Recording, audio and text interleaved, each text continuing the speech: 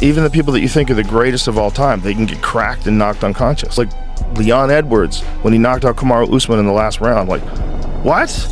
What? Kamaru? When he lands that head kick and you see Kamaru, who's like one of the most durable guys that's ever lived, he gets cracked, he gets back up, he seems fine always in every fight. And this one, he gets put out. It almost seemed surreal. Chris Weidman, when he knocked out Anderson Silva, that was another one of those, how did that happen? What is going on moments? Everybody thought that Anderson Silva was untouchable.